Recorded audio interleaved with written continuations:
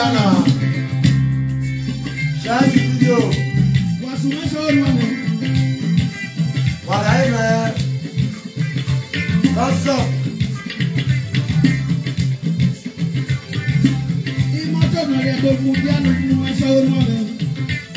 What I read. What's up?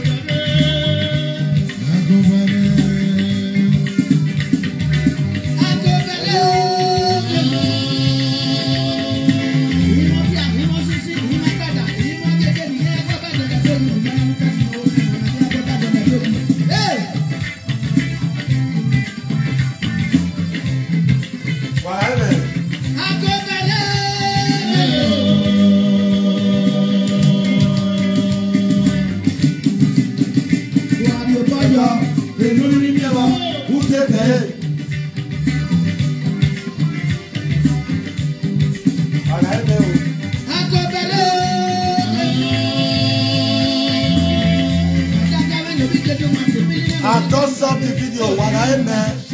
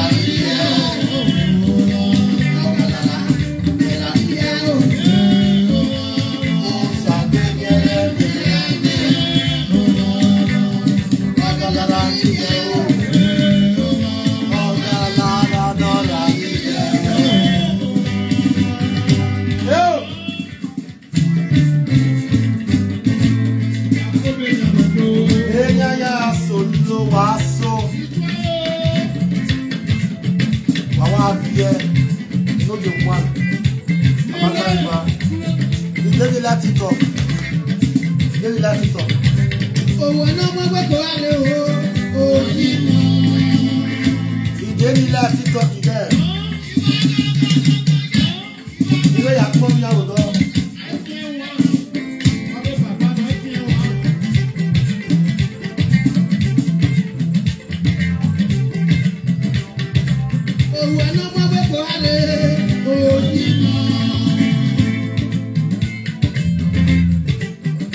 That it talk. Wedded on that will not be a payment.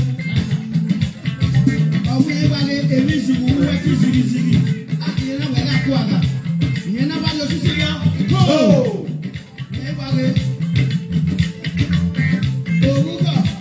oh, yes, you look about it. Oh, shit. Oh, and now we're going to oh, you know. Yo.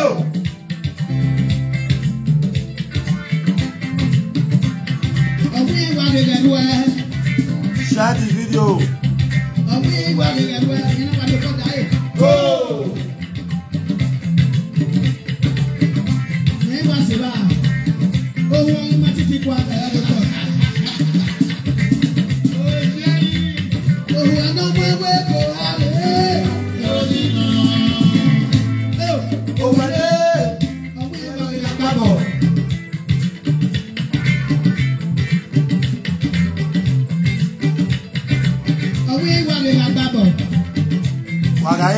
Share the video and talk some video. I'm here to say thank you, everybody.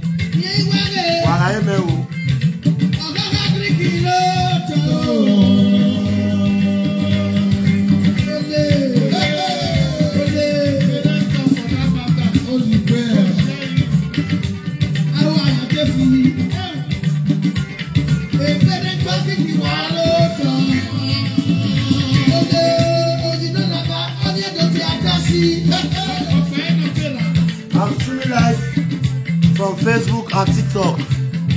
Mama belly me, mama belly me, mama. Why you want to say?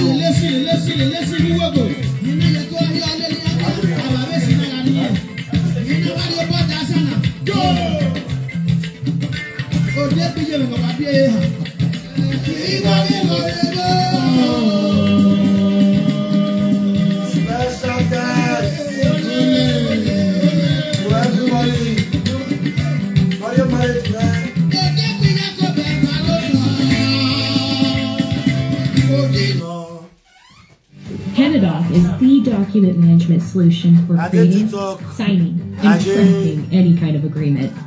Learn more about how thousands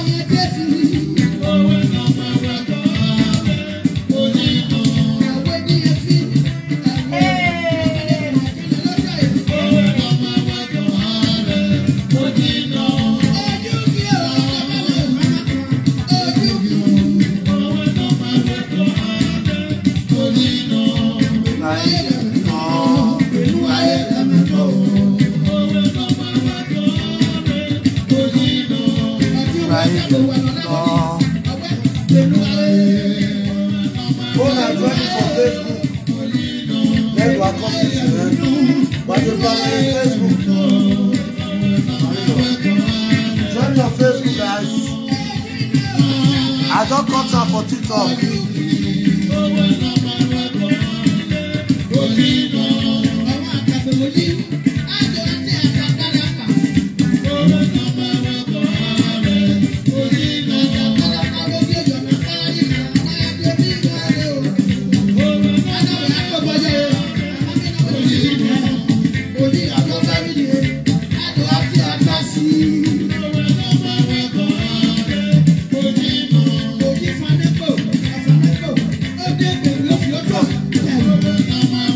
Share the video. Share the video, guys. Share the video, guys.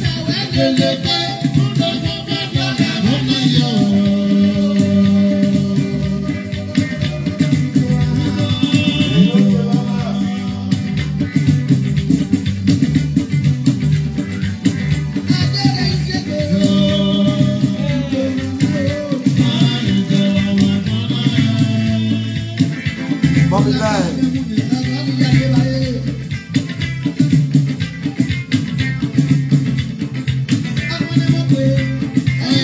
Precious, I love you. Thank you for the gift.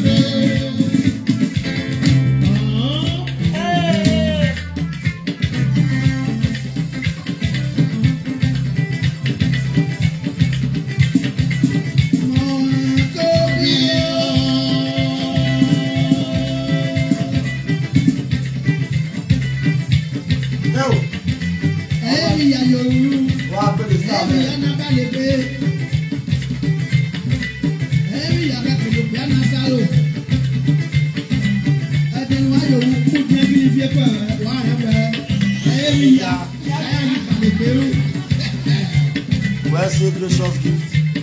What is that? What's happening?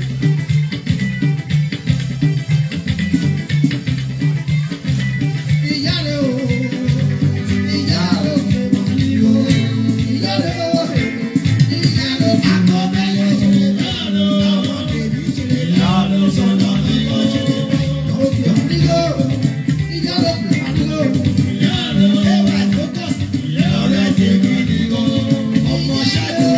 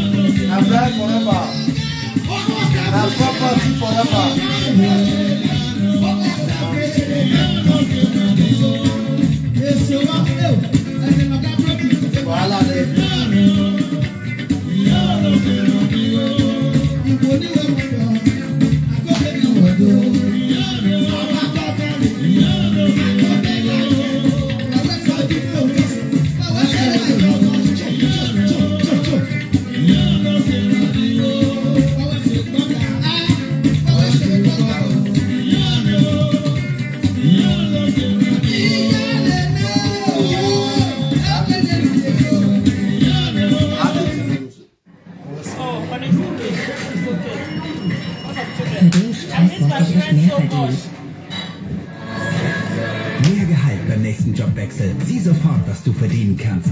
Stepstone, deine helfende Hand, wenn es um Jobs geht.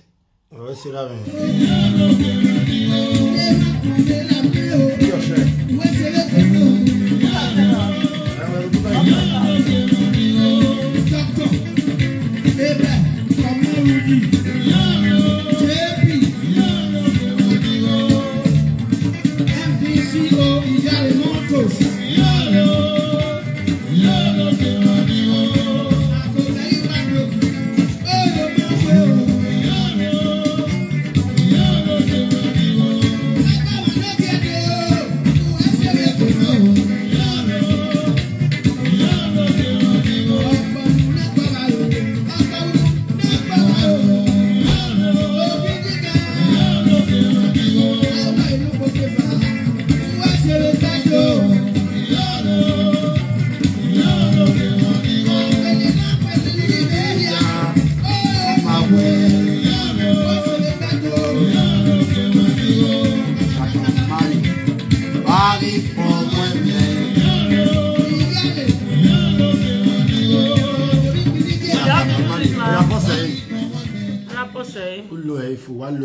Okay. All right, guys. Good evening to you all. This is Enogie, one of Deutschland, your #1 most controversial investor in Enogie, with my lawful wedded wife. Good evening, everyone. Good evening. With my lawful wedded wife, we are here this evening to say a very big thank you. You know, marriage not easy. Wait, first of all, before we continue, as we enter, they see some comments say, "Why you know wear this agbada like this for your marriage? You forget them. That's what they take so the dress come. Yes. You forget the agbada for us. So he will send people, may they go find the agbada. You know, if they reach as they not see her. I'm here as they reach as agbada just the front of everybody. And now you put out see agbada. I say, where will I reach? I will not find this agbada when I not see her. You forget that you would still say maybe I be lost her for the whole yours days I covered here. It's in pain now where even when me they change with the jealous say only not they change again. I know I forget my agbada, not they change again now. Forget the agbada oh. So you have forget her for us. Wayawa we see. We for that commerce is then. No, we go on anymore. So I know what can they thank everybody for hotel. It don't make sense. Because when I want to invite you now for my house here, now for say I want to do marriage, you can't plan now. Well, for never come so person there me they take care of the children. Don't come out today. So you don't come out today. At least 3 days honeymoon so is okay. So I'm here to say a very big thank you to God Almighty for making it possible for a successful marriage of me and my lovely wife. Yeah, shit. This year, this year, bid. It's okay, my love. It's okay, my husband. So now, my people, I want to say a very big thank you to God Almighty for making it possible for us to do that marriage successfully without no bad news. No rain. No rain. No fighting. After my marriage last yesterday, for people who did January or the fall. Restart. So I want to say a very big thank you to our Baba God with the heaven. Because without Baba God, you know if you do what we do so. Now, bring the phone. Please, guys, if people will call me, don't worry, okay? Let me not forget what I want to say. I want to also use this medium to say a very big minute. Only this liquid yogurt there. Oh, I miss my friend who helped me take care of these children. Oh my God, I miss her so much. Sister Sylvia, I miss you so much. So if you there now, this hey, God, you know easy. I miss her so much. If not be she, who go for me look these children? Cause but you know part they call her, come carry they call her now they distract me. If they dance, God bless my man not settle. And the bloggers and the viewers don't go understand. They say a man not just look up and down. He just look everywhere. No, you say my children they use that they fine. If they do okay, if they do alright. So I just guys, free.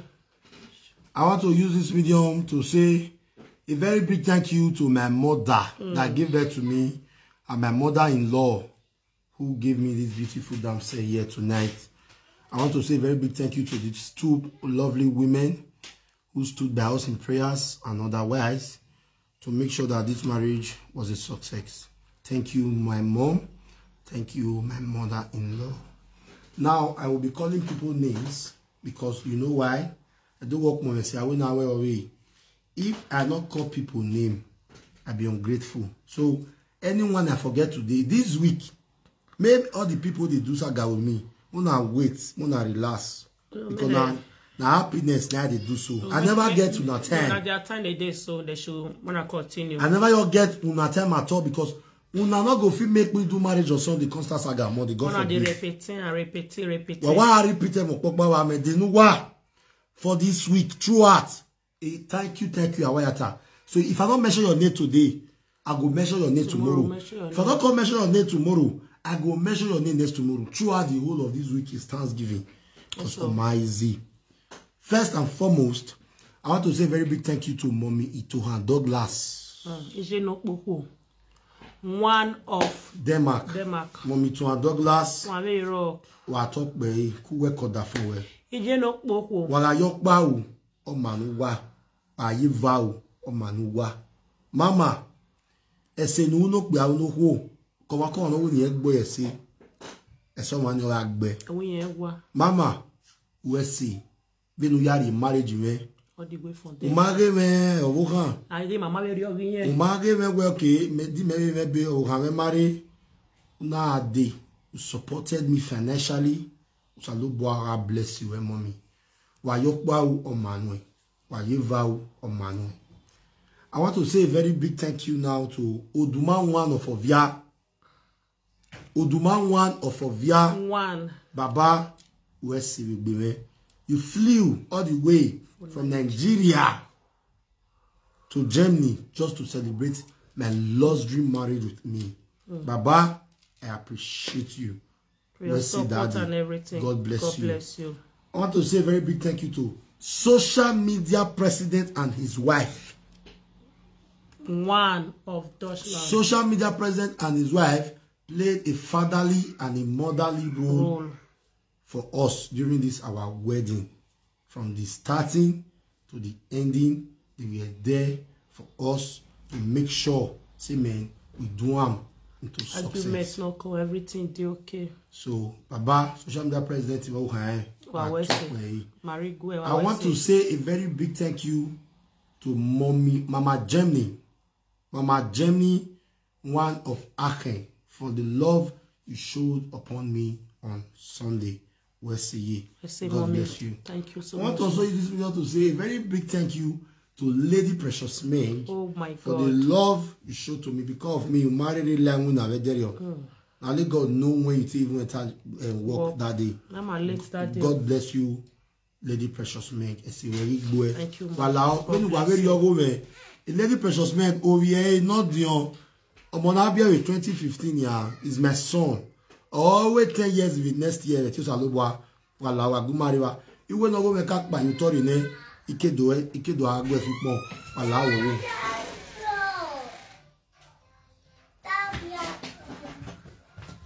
What happened? Honey, she said you did talk. Michael, they look there. Honey, baby, sweetie.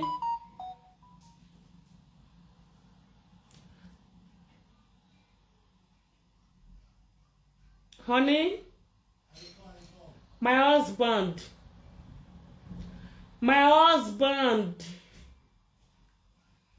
Since you they talk, Michael, they look everything. They does. Yes. Okay.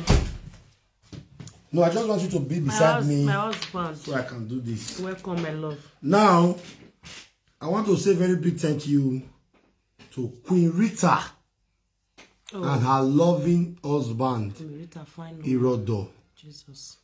She's so beautiful. Queen Rita, God bless you for showing me love. They praise me, say, God bless you for what you have done for me. Thank you. May God replenish your purse in Jesus' name. Thank you, Mama.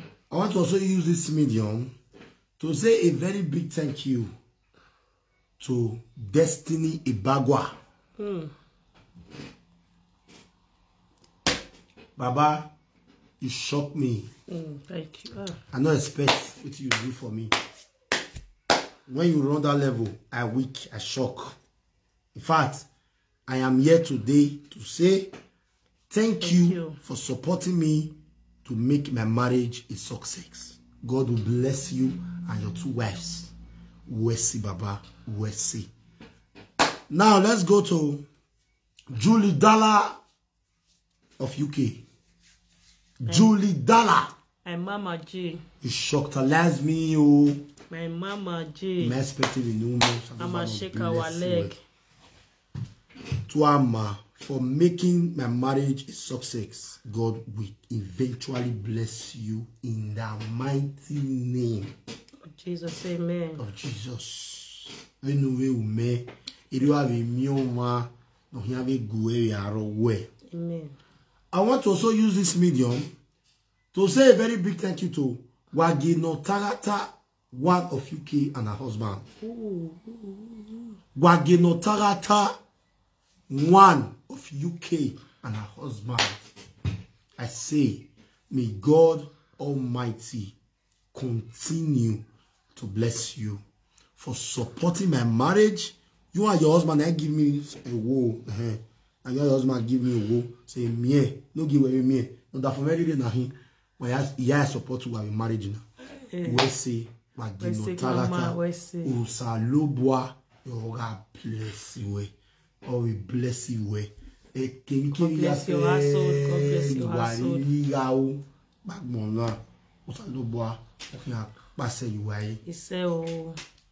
I want to also use this medium. Mama na man one of Canada. Support. Mama na man one of Canada. Mama na mama one of Canada. God, you use this our marriage. AKA Mama na money. Mama money. You shock me, oh. Thank you so much. Madam, you got nari yobo. May God Almighty continue to bless you and grant you your heart desires. And deliver successfully. And deliver successfully. Amen. I'm so happy our marriage bless God bless you, mama na mama. Oni aye meri, evo bungbe, people too many you. Cisco, one of Netherlands. Cisco, Lady Cisco, one of Netherlands. I say thank you so much. God bless you. May God Almighty continue to guide and protect you in Jesus' name. Amen. I want to also use this medium to say a very big thank you to Omopi TV. Jesus Christ. For the love. Yeah, it's already done VS today. No, those are invitees. Those are special guest of honors. I am going to appreciate Don VS for what he did. Omopi TV. Now, my people, I want to also use this medium to say a very big thank you to Baba Skimiya. Oh, let's shut them. Okay, my wife, don't shut them. I want to say a very big thank you to Baba Skimiya, one of Amsterdam, for honoring my invitation on Sunday. Baba, where's Seo? I say, Baba, wa mapagmo. But Mama Miami, you know special mama to me. Mama Jackson Fia. May God Almighty continue to bless these two women. Mama Miami, Mama Jackson Fia, Golden Favor, Becky Love TV, my goddaughter, Cynthia, my goddaughter too. That also came. DJ Chris. May God bless you all. In Jesus' name. Don VS. Don VS, may God Almighty bless you. You came to my show. So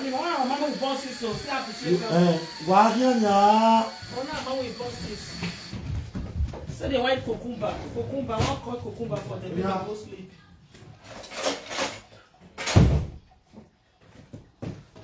And this woman in Nigeria, Mama says 2 plates.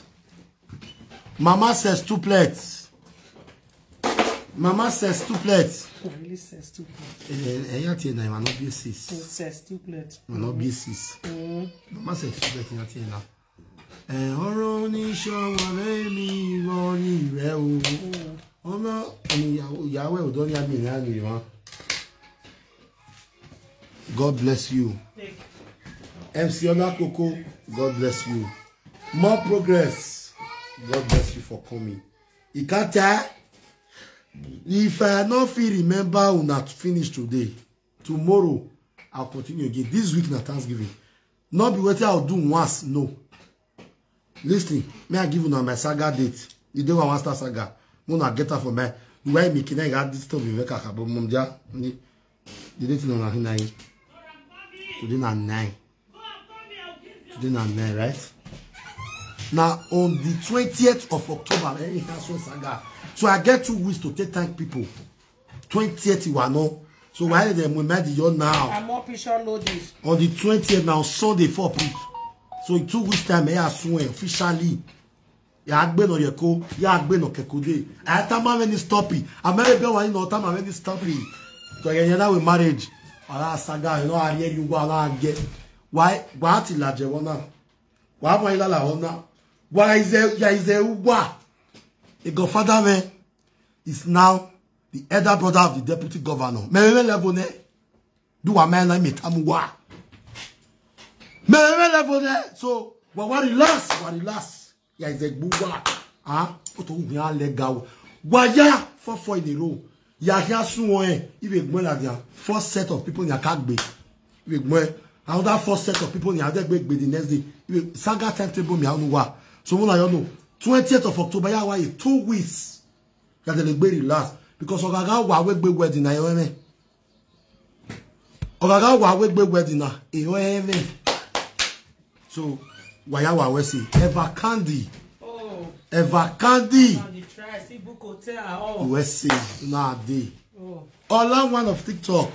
Waya wa we see Annie, my wife true bridesmaid. My look alike. God bless you. And your sister from my look alike, my guest. Oh God, where will I stop calling you people my guest? My mom is because when I do this thing for long, they call her my guest. Yes, my guest. My guest. My brother our guest. Now make me sure to never born. Oh, I say my people. The phone was sweet. This is my wedding. Some people they carry phone. They call people. Say your power. Only the worst part, Say your power. The quality say, not to I can't know say. I want to talk so. The quality say our cake na do me. I can't people say, wouldn't they be do me? Wouldn't they be do me? I don't think people understand. Say they see fake cake. They go put on top. Our cake is full cake.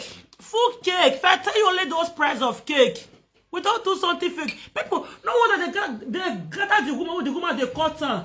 I don't say they want to know if not real or fake. Yeah. I don't think because I couldn't see the comments say how many do me, how many real cake.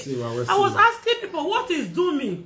I don't even remember fear also done. They quite tell me say they see fake cake now be do me. Yeah. Those cake was real cake. It was real. The woman they cut her for public. They cut her public. They share her. They share her. Even with the cupcake.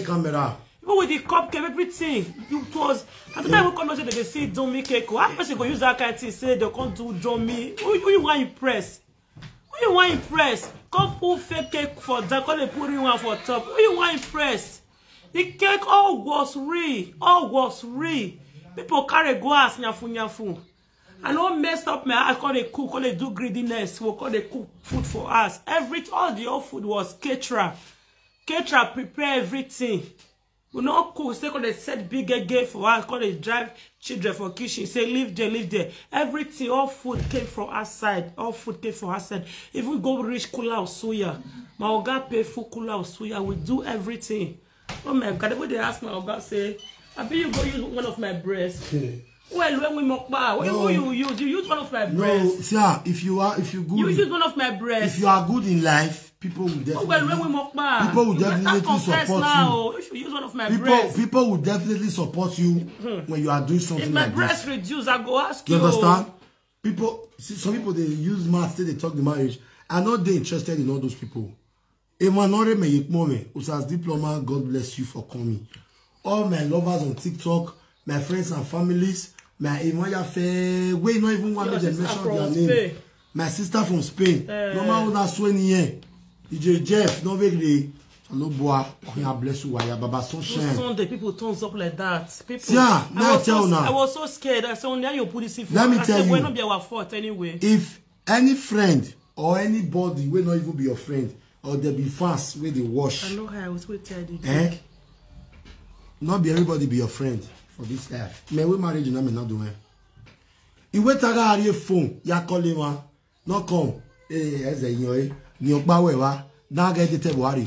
Now let me want the only person who don't marriage or so the people come. People turns up like that. Because for Germany, now they use model work till they play. They will now that date so they say they relax. But for people to still turn up for me, meaning say I good Goyawa Wese.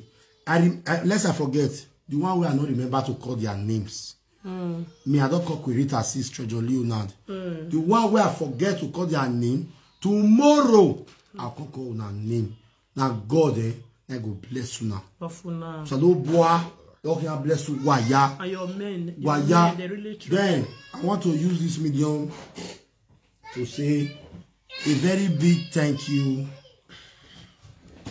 to all MBM worldwide. Wow, my husband's. Wow, all MBM worldwide. I agree to now in 7 languages. Una too bad, man. That be my husband, so. The love way MBM show me that day. I will say. Come make me know, say, I am proud of what I belong to. When I'm saying MBM, DJ Wisdom Man is also one of us. So I think everybody that came to celebrate that marriage with me, una make me proud. Say it good for this life, eh? Make they join something. And if you want to join something, join with it good though. Join something where you go feel proud of for the rest of your life. MBM, I love you all. I am proud to be a bona fide member of that body. And I am happy to say God bless you all from A to Z that stood by me that day, that came far and wide to celebrate with me. Where it gets me from me, say, my brother, do something today. May I come now? God will bless you now. Baba Akobe. Daddy Winston Eigato Akobe.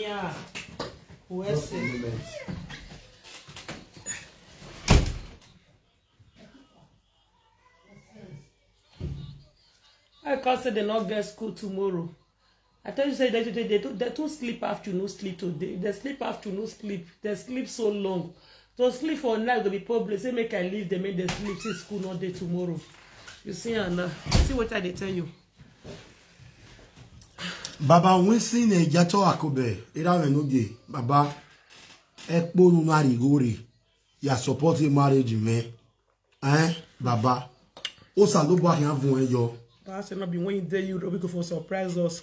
Epa, if you know the summer ball, and I'm grateful. I expect Epa. This shows that you love me so much, and I love you too. You love you, but you yourself, you know that I love you genuinely, and this will be mad, and I know I love you wholeheartedly. We'll see, Baba. We'll see. And now, my people, I want to say a very big thank you to my online lovers. Online lovers. People that was with me. I hear said there's not 5,000 views because they watch us that day. They don't clear the camera. It's not clear when the network they disturb. God will bless you all. Look how I watch me. For people who they share my video, for people who they give me love and like, all of you like. Can you hear us when you're going? Can you hear us when you're going? Usalubwa,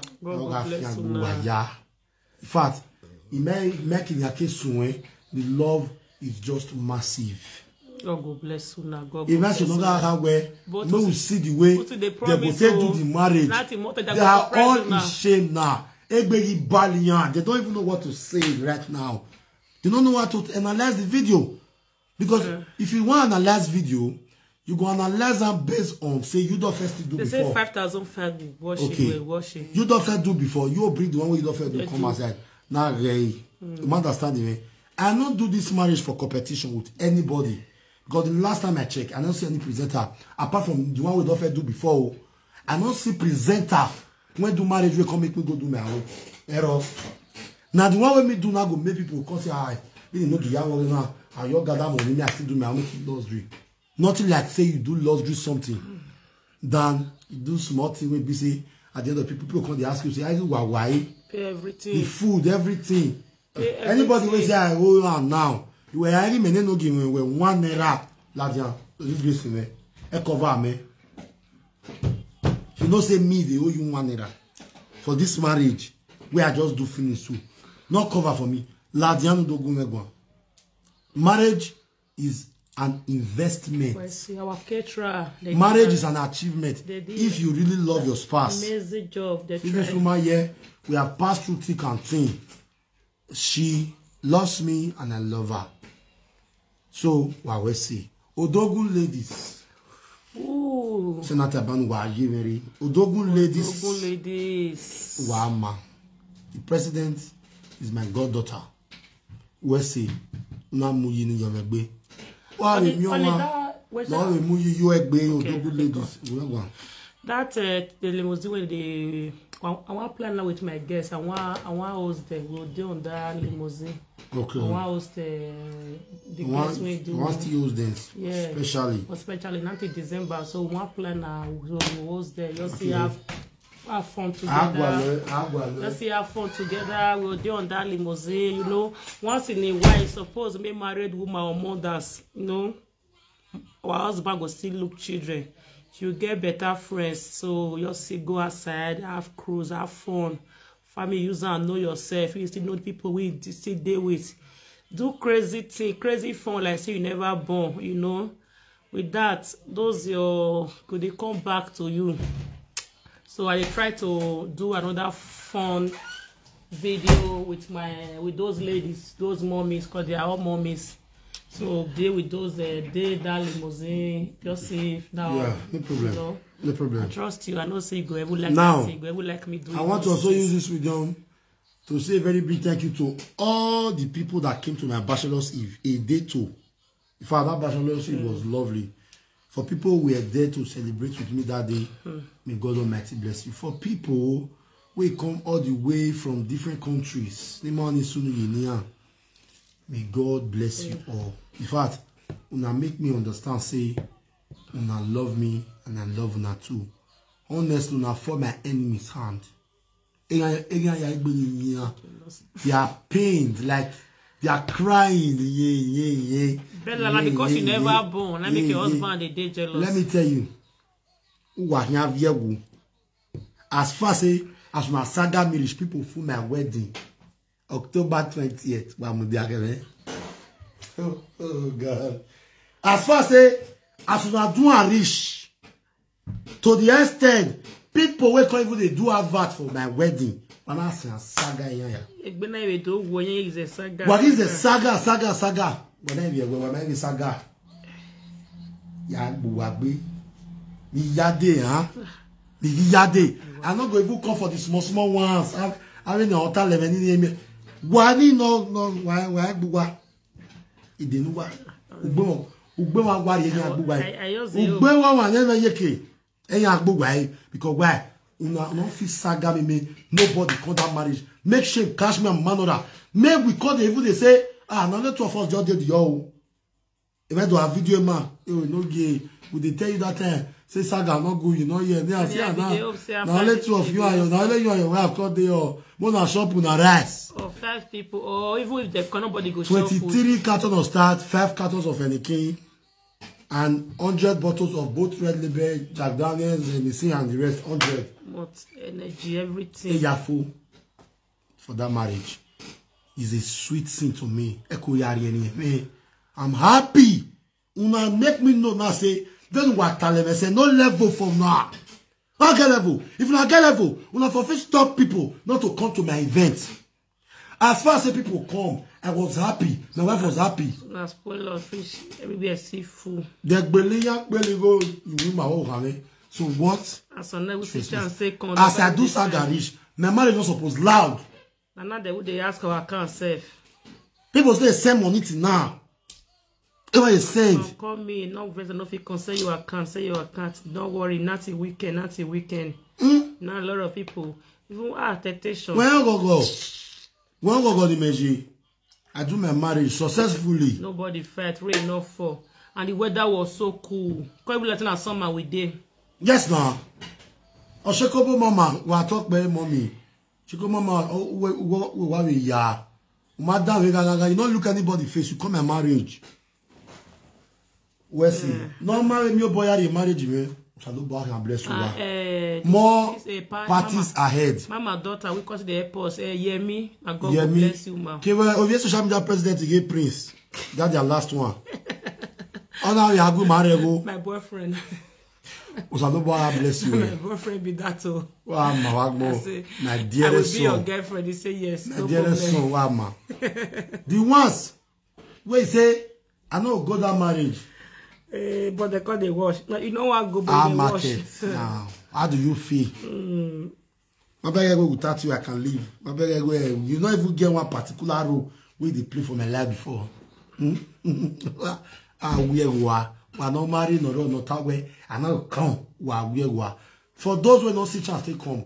God bless you. For those who don't see chance, they come. God bless you. For those who say, yo, let's work me. Man, God forbid. We don't get man, not ready to worry. I beg you without you. Yeah. If you should never can't so why are say? Why are say? I love you all. I saga ya you talk from when I stopped till now. Ya the baby ya when we ya fair no call. I will wake everything, every single thing that happened. Every ya fe on the will do content when ya. Oh God. Every ya where we was the way on it. The way go so.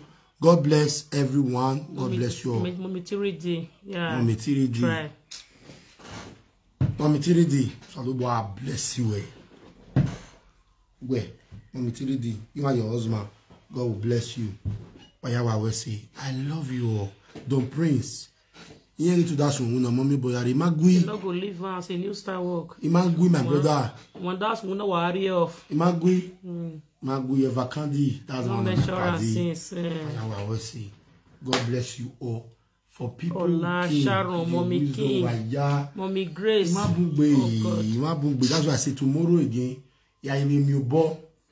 But 2 weeks enjoyment for me and this man newly wedded Yahoo. 2 weeks. So he go my very much on money, but we are the saga.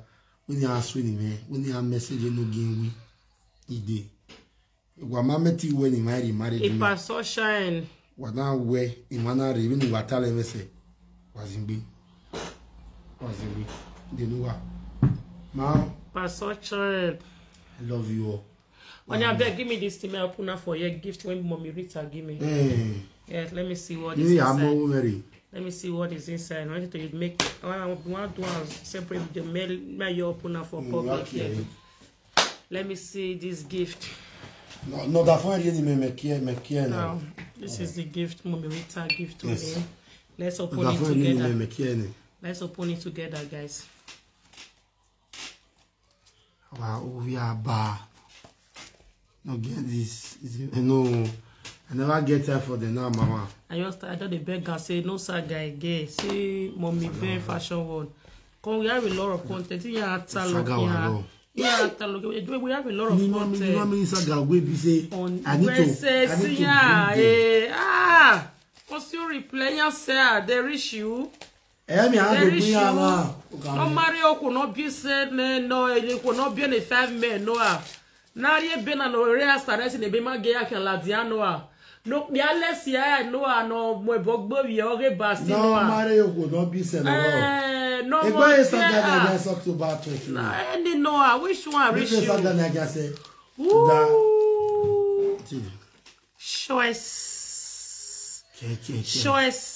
Abigail, catch with the vacant. Choice. Abigail, it's really vacant. Choice. Let me see. Oh, pray me not be makeup. I'm not taking perfume.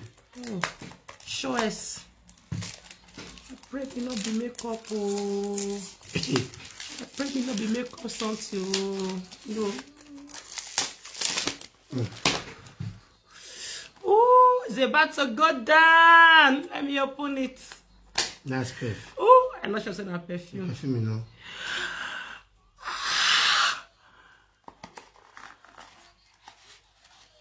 Perfume, you know. I never spray on this smell. Let me use this perfume for what? How many times I like? I don't know what. When you are telling you, not where I think you perfume, you already has go. Not tell her. I think not say I be lover of perfume. Spray me, get line on it. You don't need a cookie. Where you married me, I mess you up. I married Benia, what you Benia. The man, you be a married Ladian. And I wish come back home. You know, God. If you are in Ladian, my God. If you we are here, wedding, we marry Lajas is there. Now, wish you congratulations. We are here, Lajas. In Munani, where me. Spray, man, spray me. Spray me. If they're not here, way. We are here, Lajas. We marry Lajas. Problem is not one big problem. I want my wife to go. We are here, Benny. Only don't do. Only or say. Only don't do. You get your own. Okay, the Makata with an 2020 what he passport in there. We got town. I'm already been with the where only where me one. Where me one. Eh? Adam yo, come. Only no what's more drama. No, these people don't miss us. Only no what's more drama. Only no what's more drama. Pagwe. Only That's what this pagwe. You spell too big. Yeah, I not there for those things now. I want to small drama. I'm not there for all those things now. Only I not there for all those things. No, I'm not there for all those things now. No, I'm not there for all those things now. Wow, sure, it's so sweet. I'm not there for all those things now. I'm bigger than that. I don't pass those levels. I'm bigger than that. That's be popular. I better name my love. I better name my husband. I'm bigger than that. They're not rich. Which one? No more the day you want no one. It's a stain. It's a stain. If I do it, I'm telling myself. The day I know, if I wear pajama, this is my sexy girl. Where you belly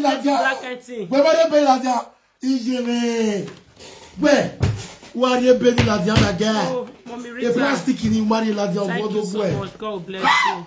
A little touch of saga. I know I will get this perfect choice. Little touch of saga. Who are you belly la diana? My way. That paper why la diana? Don't have this choice. I didn't want paper your boy. Thank you so much, Mommy. You want paper only the perfume. You are you belly. Wow. Wow, small bet mighty.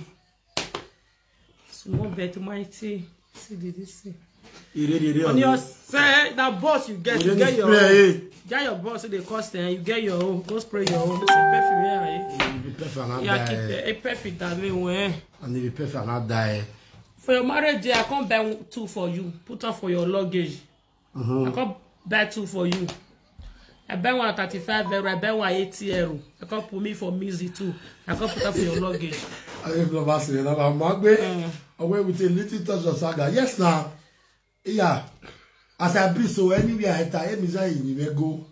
For you to go and tell musician saying that you be who this piece, meaning you are in no 0 level. Oh my God, 0 level. When they say this comment, they say the nose really fit me. Yes, now. Fan, too fan. When they ask me say if I Boston, I know Boston. Too fan. Tell what the yo. You see you like this like. Tell what the yo.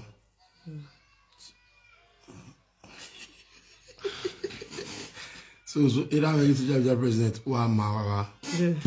Baba Wama. Wama. For those of the way they say, my tailor need to flog. As I find cloth for a rich. That cloth is so beautiful, man. The style is so different from every other style. The fashion, that is not style, is a fashion, is a funny fashion style.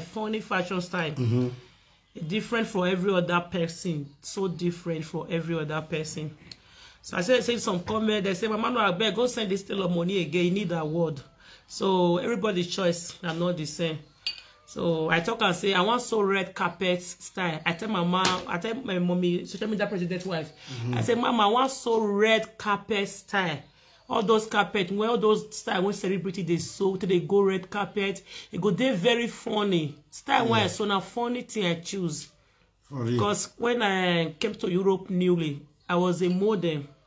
Say people not allow me achieve I can never see fat like this. I be modern. I say I need funny style. Funny style is different from fashion style. So I did it and it come to pass. It was so beautiful. Not be normal common style when you know, when you recognize. So I wish a normal style when you recognize, you for like so as na funny style, so you know feel like all those celebrity so guys, they go red carpet. Yes, sir. Make a call now. So guys, you can call me now, okay guys? Yeah. You guys can call me now. We are talking about Let's see, mommy. Let's see, man. Let's see. Let's see. Yavi. You look so beautiful. Thank you, man.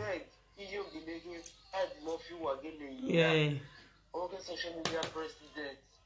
Even this but I say choose one for you. This time I say choose one for you. Yeah. So guys, you can call us now. Funny style.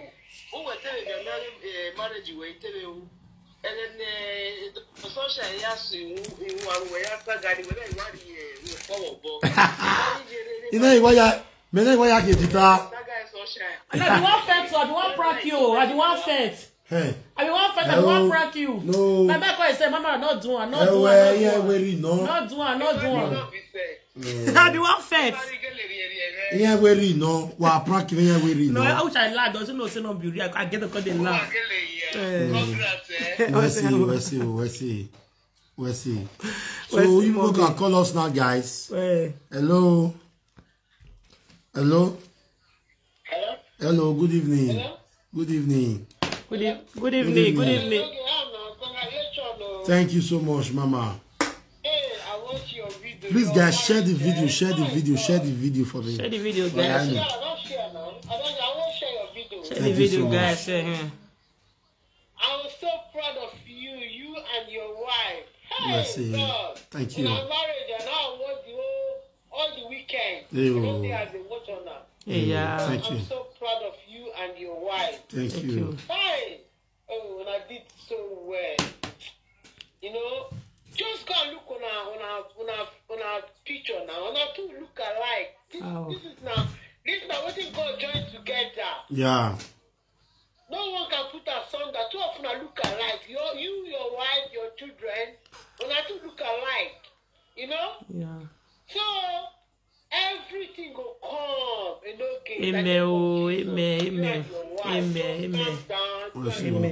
Amen. I like the one that they believe now, believing in the Lord. No? And listen to your wife. Your wife said, not too much saga again. No. The great content. Yeah. Instead of saga. Yeah, Mama, we'll create content. We'll create content, but I want floods of people. It's an opportunity to well of them. No, Mama, I want floods of people. Mama, I want flood them. They're not rich. For them not to feel stop and make people not come and marriage. Say marriage when goes scatter tomorrow. I wish you what you wish me. If it's scatter to find nobody put. If nobody put, I wish you what you wish me. Yeah. I know that this is your wife, eh? Yeah. Hello? They come. You're a very pretty woman. Thank you. Because of the person they look after children. You don't go fit the time you go to look after children, like you want to wear, but your king nappy won't change. Yes. You keep the whole back. You know easy. You take care of babies in your baby. I have 4 babies. Babies in your baby. They are all babies in your baby. You know they to feed look after 4 children. No easy. Now this your woman, a very pretty woman. See her now when she dress up for the marriage. See her. You said you be handsome man. So 2 of them now match together. Thank you, man. Content. Thank you, man. For Facebook. Thank you, man. Thank you, man. Whatever I need, they say if I get problem, I can just come for you. Say, honey, I don't like what you talk. I don't like what you talk to me. So 2 of them go feel something out. That's true. You don't have to come back for social media. They call they you this that. You know good. Yes, don't pass. Happened last time now. But I like when I come back strong, marry, peace. This. I mean, I don't know. Even those things, if you make my husband see understand me more, so make her understand me more. Thank you, man. Thank you, man. Who the call will make my husband understand me more, safe. No, anything will bring us come down for an beg. Yes, thank you. See our beautiful children. I beg. Thank you, ma. Thank you, ma. Bless you. Don't let me to come break on our beg. Talk on our rhyme together. You are the broken on our rhyme. Bless you. I beg. I think we beg on our beg. I beg. Thank you, ma. Don't let anybody come bring friend, anybody I beg. Thank you, ma. If you're not going to make you vex, tell them, I don't like what you do now. If you say sorry. If you make a little vex, they're not going to tell you, say, Mama, no, I don't like what you do. You will say sorry, I beg. So for now, and they watch on a ride from time. Thank you, ma. When I live for one small house. So remember? Yeah, yes, that's true, yeah. Necessary. I was born. Yes, that's true. Thank you, ma. Before the twins, and now on our daughter again, I've been on a true fan, life for long time ago, and I'm so happy you people are mad. If you want to go one woman waiting for France, one call the one collect Enogie. Remember? No, one collect that. One woman for France, one time when I call the the woman living for France. Go France one time. Wait off when I call they argue this. I remember that time. Okay, let's go to time Tana. Very good. Long time ago. So you've always been there for Enogie. People they drag you because of Enogie. People they drag Enogie. You always stand by Enogie. I beg my sister. Thank you, ma. Thank you, ma. Make you just come down together, I beg, yeah. God bless you. Aye, ma. Thank you, ma. God bless you, ma. God bless you, ma. Yeah, ma. God bless you, ma. Don't listen to anybody. Aye, ma. God bless you. They see the love. God bless you, ma. Yeah, ma. God bless you. God bless you. Thank you, ma. Okay, thank you. Bye. I will see you. My makeup artist and you will dress me, Mommy Angel. Even though I pay people, I say they appreciate that. Thank you so much. Cameraman, Ere Derek one. West, Ere Meredith. Even if we pay una, we need to appreciate una. And God bless una. It's not easy, not easy. Easy. My makeup artist, you did a great job. Thank you. Even hair, why I know everyone expect. Why my hair not come. So hey, when I leave for what you say, my mom, this I go let you. Go let you package out for my hair. Thank you so much. Thank you. Is that style I choose before now. 360 I order all around. I take do kuku put beads. You know, console. Yet I borrow it through the taking away marriage. I need to use the one I get. So now we package here when we not say thank you so much. According to your size. Not before. Oh yeah, ba. Hello. Hey, yo. Amor. Thank you so much, Oyaba. No blood. Oh, we have it go. Oh, we have it no Well, see. Yeah, good day, yeah. Sir, for the cameraman. Thank you, yo. I don't feel Evan O Entertainment. The picture one of the praise. Evan O Entertainment. Now he snapper.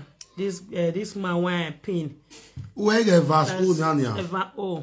Marriage man. I'm a picture Maya. Marriage man. Your area. I go to man area of there. Evan O not in my good bin. Go no area my. What we are following no me na we go. Yeah, I mean. No, they'll just call me. They'll just call me. Okay. You know, yeah, Bros. Oh, Bros, Bros, oh no. Okay, let me say, we need to move. We have money, sir. Well, Larry. Oh, ever so. I don't hear what. No. You like it. And it was before I made the video, and I'll still make her. When they carry this money go heaven, who are more here? Some mothers. What is the problem? Photo shoot to Kekana. When they carry this money go heaven, why are photo shoot? Why are they telling me TikTok? So just call me, man. Nora, the girl will dress you. Why are they photo shoot? I need the number. I'll give you na job. Call me again. Man, Nora, you know another person. He cost oh. Who landed the tree for me, because I they spend. We not they work according to Ona, but we they spend. We not they work. According to Ona, but we they spend. We even driving license. You gonna have where you spend that for your body. What you like, they give you price, and you like the thing. Do one. And there's no one coming and say, I'm not want to do marriage. The man, the woman with the cook for you as the photo man. Give me number. You call me again. You know voice record. You know another person. The thing too cost. And you plan your reply. Don't walk back to Azul. I mean you call the craze. Il a fait caca. I mean you call the craze. Il doit attendre. If you come to my house, it's expensive. If you need sheep or little sheep, you go in house. No need to the tree for me. If I want to go for my children, you know me. I they spend that they pay. I they pay. When they spend money for not like the scene, it gonna have more here. 300, 400 no buy you. 2024. Who went in weather? Monday first, we party ya fair. All precious make 2025 was a big. We're not going to enjoy another luxury birthday. For my brother shower, they ask the guests, what do you like a paper man? You know how to dress it. I need 2 clothes. For one of my guys, for we have it. One of your guys. We have it. I mean, I unisex on my. The place you unisex so. I don't for fuck off. We not carry unisex, but he said they okay. You might do unisex, you know. You get party unisex. For now, what do so for one of them they call me again? Once I give you no fees, man leave. Why not they call me again? Say it's too expensive. Now they look and say na 10 euro, 5 euro. Now why not some now why would DM me? More about know how much. But when I call, I don't know how much. I feel make my 500, you go be 200. So call me, I they like all this everything. Funakola, I'm not cost. You know another person. What cost? This is an Italian babe. How much? But yourself go to buy you my no see to do your children or yourself. No, talk. I beg. Let's see, good. The best one for that thing. They complain for price. Good, really. Yeah, it's not fast. Miss a flight. Yeah. Dora, do miss a flight. Complain, babe. Dora, wama. Bagbon. More progress we are in, ma. Hey, Mama, now when they tell us how much for this material, my banana, we don't the price. Mama, you don't get cheap one. Mama, fair cheap one. Why would they tell? I see they break the match with the same money, woto. Epa was making sure that I buy all the drinks. We don't know with Palmetto we are doing. Where Epa wife, now they bring the style come. The styles. Now why they do your account? No, Epa. He said, listen, now we marriage. Oh, man, no man do more. Joy, now make it go for the best. Especially when you know back lot. Even though you get many lace for us, you not go feel weird like your lace come. How you want to be? How much for lace? I know what I say, Mama. Yellow one, not the move manager. Now so money pew. The star say come almost 1 million for my star. Okay, star you get like bigo. Yeah. My star key money. Okay, like bigo. I say Jerry. Maintenant, il y a même Agbada when you work. Allez, so. Agbada now. Off Idolega for 2 years. What feed we were? No, man, the fuck I see. When you get me, they beg. They pray me you last. They beg. If you want to do something, drag a property, use that for yourself. Use that. That means you be human being. Use that for yourself. Nobody go come. Cameraman, standing for all today. Go ask 800 euro for only picture. For only picture, 800 euro. You know they do video different though. Only picture, 800 euro. Go ask. We are tired. Oh well, no, you gonna have sunshine be cool. You ask him. Who power? Not before that Italy there because in Italy are cheap because in the Italy. If you there any places Germany, don't call like you say power marriage. Maybe you hear money when you go tell you say you want to come your marriage. But in other way, where you are, when they buy you worry, year to year, you will not come up for a size. You can't say person come. Say me a come video Enogie. You be mumu. You are the person. Now the person when you even say come be the highest mugu. You will not get freedom. Come the same person will get freedom. Your video here. Hello. They know why.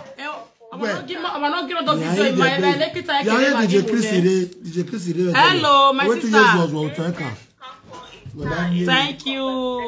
Thank you. Any more all those one that dirty. When they stay person. Thank you. Thank you. Not dirty. They hear you. Damo. No more. No more. Luxury marriage is a go. Yeah. Awareness. Yes, so. He said, oh. He said. At all.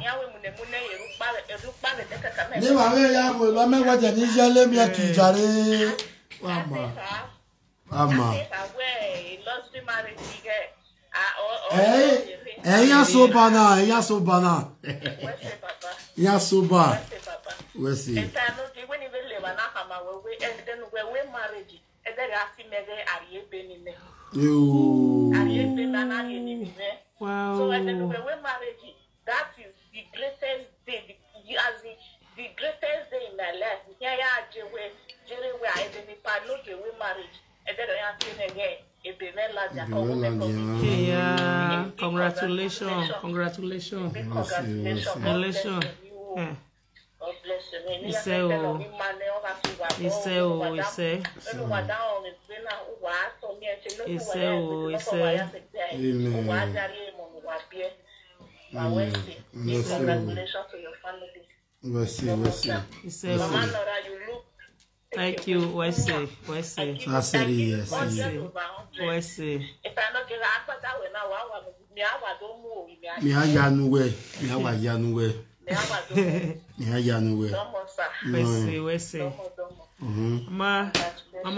Mama, anytime my children want to do something, must bring gift comfort them. Almost on account, go say, ya little man. Mama Canada, go say, little me like if I don't like to so. I said, Mama, you must get better before my marriage, and it really come to pass.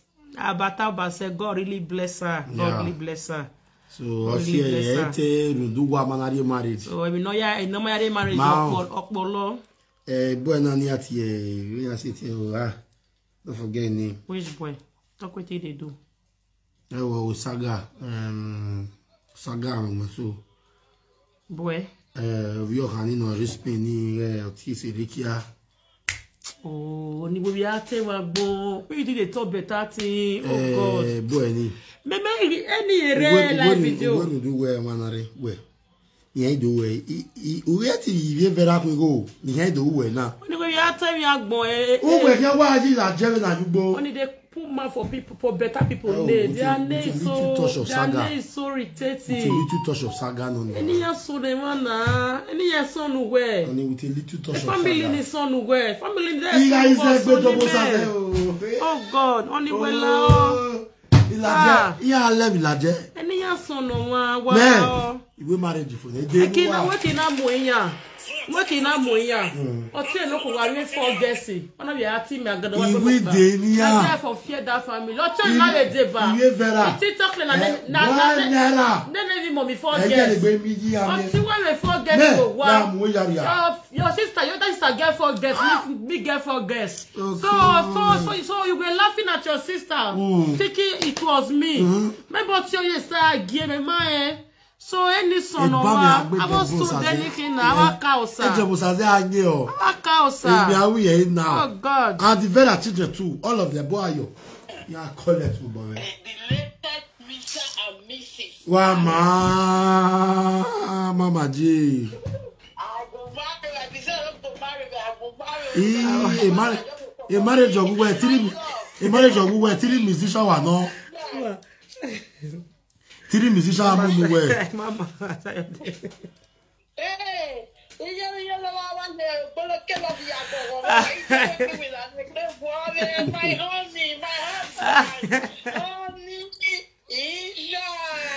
my honey, Mama, I will say, Mama,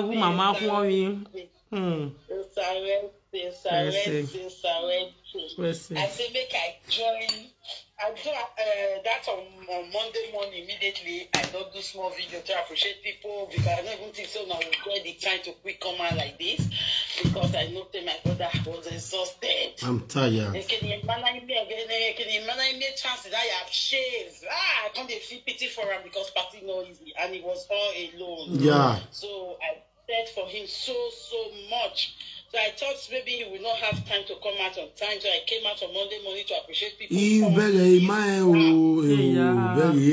yeah, gwale bunny guy. Yeah, sure. Yeah, I appreciate them on this behalf, and I told them that if you never pick on my beg me, then be able to because you know it's noisy. So and I'm happy that you came out to also come and do this appreciation video because of moments. So yes, so I want to sincerely join you to appreciate each and everyone that participates spiritually, physically, prayerfully, financially to make this marriage a success. In fact, AJ, I greet you, my brother. Yes. I will forget do. I will say mistake. Oh, Mama, social media presenters match for the history of social media. Yeah, Mama, analyze. Even people when not they do saga, normal people will do, but here you don't analyze it. Okay, no, you cannot your kunu be on no one. Every time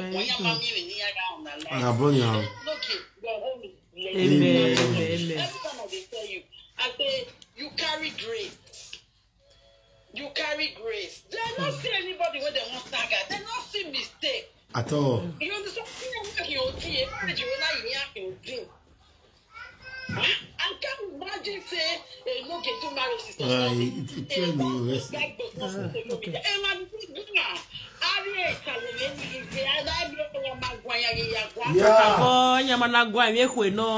to TikTok. Out of jealousy, now they cut it. They need to TikTok. There are people that we did not even notice they exist. Yeah. They are just talking out of pain because they never expected. Yeah. So may your blessings, may your testimony shock your enemies to the extent they will be speechless. He said, "Oh, amen." Understand it now. So, Agboyani unshakable mama, the only one of the more responsible mama also. Then on my belly. You know my video. That came from far and near.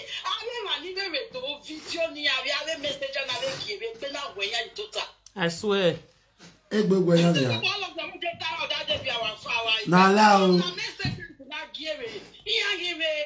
they were shocked. Mama, now they tell me I don't they read that way. I read that what distribute to Monabi. Right there, it's a long money right there. Okay, then okay. Oh, you know what? Right now, you want to get a ticket stand. I say, Mama, a birthday with any hey, do I tell you? You may not have birthday, no. Can't work, ma. Who will make water? When you are ready, where to pour? Finish.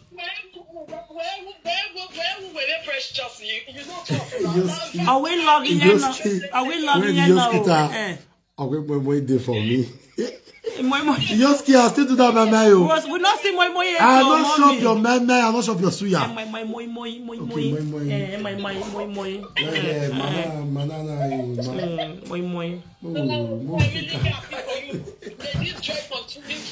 Amen. Amen. Why I will see.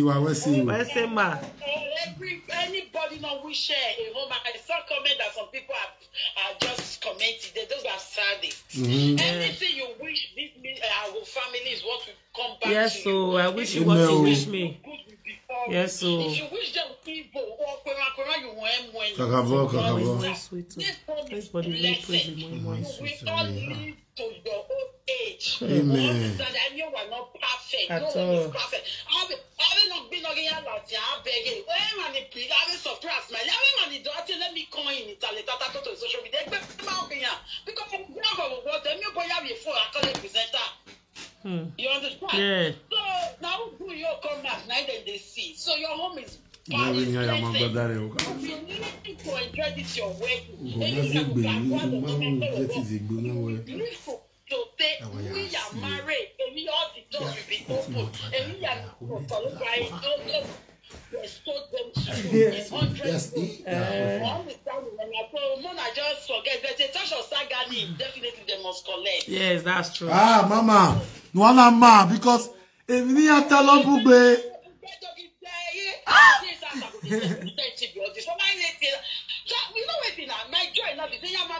go where? Where's your mama? Which is sister? Hey, that's not. Yeah, my me where you go. And Lady Precious Meg. Lady Precious Meg was. He said, "Oh, Lady Precious Meg, you were dressing so classy that day. In a way, oh, we give me na here. Abion have. Which kind of style did this? Just like waiting my mind. Yeah. Awa. I love your style. Yeah. Your style was classy. Nothing make my funny style is so beautiful. Karabo. All right. I'm happy for you, my dear brother. Yes, I'm happy for you. That is permit me to address you as Mr. Enogie is priceless. Yes, so. Mrs. Priceless. Yes, so. Family, fully, officially. Officially, Mr. and Mrs. I'm not going to call you Mama Nora. Mama, you see my brother shower, me and my girls, the phone and all. That you love you, Aria. That game was so sweet. Oh God. You guys did an awesome job. Ah, they try. They did for me like say we are. I was very happy to see Esther there, which is boss mom. So yeah, Esther was among of us. Yeah. She was there too. Yeah, it's a very beautiful soul. I can't go outside though. No, it's a very beautiful soul. Esther, very nice lady. Wanna share now? The share is low. 96 share. Please, you share the video now, please. Let's make it to 200 share before we round up, please. The share is very low. I will see. Lady Precious me go ama. Enogie. Appreciate you for more. Oh, my darling. Il a no. We do, Mama. Strong party. We do kola suya, but make suya la. When Enogie ta mame. Oh, we marry me agbe mi la ni me egwe ni ya de mi wo. No be le o. Again Enogie ya ta mame. Ina wa gbobo ya o. Me ma me we. No be le we me wo vo ya even fridge now see food. Enogie ya ke fridge na ma we. Fresh see food. Emi la egbe wen mi la. No be le o. Full cow we kill. We not kill share it to full cow. When I say the issue, I don't dey waka for na me come go dey serve high table because high table no go get up. Yeah. We see. Oh, it no be like Jesus. Which kind bad mistake be this? Mommy, you can go. And I give me one no ya. And I get paid meeting my wa pay. And I give me a one rigi. The camera. Enogie where?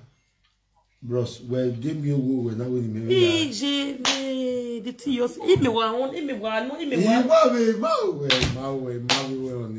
Dirty you hey. If you want a freezer. Yeah, madam, Enogie don't give me a wo. Mommy too much. Oh, Enogie yele do yewe suya me. Ya pe eh. Always suya me. Always me. Mama wo kan Moi. Dari. Ni mama wo kan me ye wo wa. Eh no. Moi, the moi sweet so. Ije. When you wa nya what eh. Ah, so you go see what you hit my man na wa. Moi asuya. Imaevo. No, wale tia suya, what go suya gbe. Ai, just kidding. You suya le. Nobody will see mistake na jealousy. Everything was fine. Everything was top notch. So we thank God for everything. We thank God Mama for was beautiful. Yes, she. Mama, that video won't for stand for that thing. I know I see him. We never send that for us. That video won't for stand for that thing. When they roll. First time when they enter. Pronounce. Rolly something. When the pronounce now, rolly picture. Only. Mama give you 10,000 star. Just fear 10,000. Plus the money where she said. 10,000 star. Plus the money where she just said. 10,000 star. Plus the money where she just said. 10,000 star. 10,000 star. Plus the money where she just said. 10,000 star. Plus the money where she just said. 10,000 star. Mama. God. Mama. I met you. God. Mama. We salute you. God. We salute you. Who I say, Lady Precious Maggie? Don't be even 1,000. 10,000. Thank you, Mama Sophia. Thank you so much. Honey. Ije wa wuye 10,000 na awa wuyo. Ije o 10,000 star. What do you want 1,000 buy? Baby, 1,000 buy. I feel agba muya ba we. God. I feel agba. God. I feel agba muya ba. God. Mama, ew. God. I feel. Oh man. What? On the wait, make I waka for Mama. Make I wait. Make I waka for Mama. God.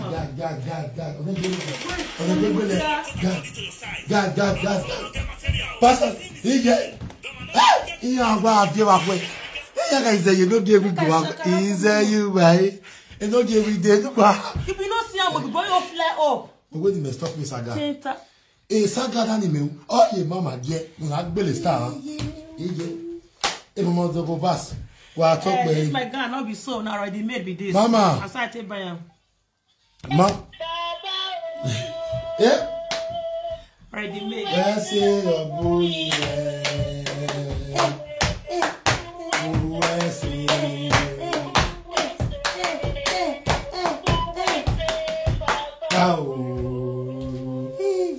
Another 5,000. I will just start.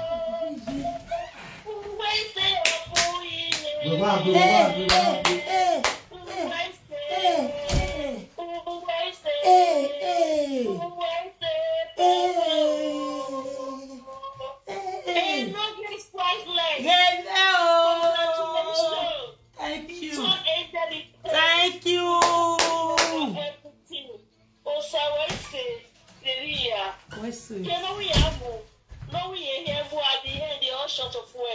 They short of words, oh. They short of words, all I want to say is just congratulations to you guys. We'll see.